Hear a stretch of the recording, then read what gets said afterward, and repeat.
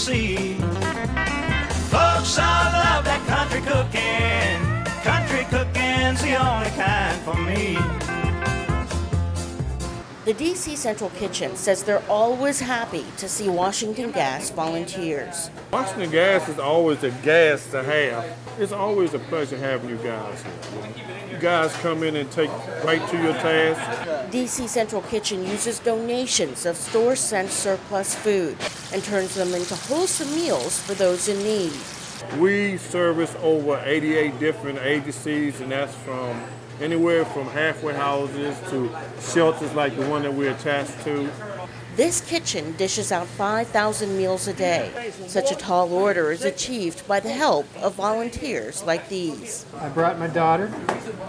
She has experience volunteering in kitchens and wanted to come along tonight and help too. For 3 hours, our volunteers did everything from chopping peppers, same with broccoli.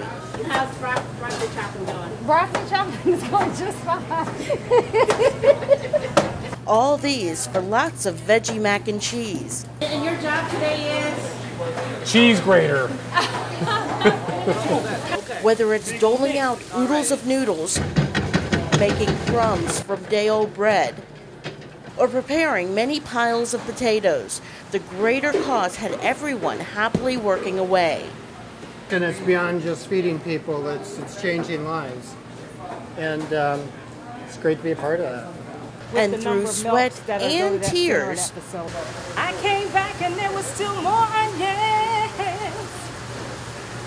They don't like me, but I don't care. our employees love doing this work because they know their volunteerism, this time with food, really does strengthen our community. I get the same thing y'all get, and that's the personal fulfillment. You know, that's self-fulfillment, knowing that you did something that has an impact. You know, and I think that's really important. Miriam Nabazad with Washington Gas.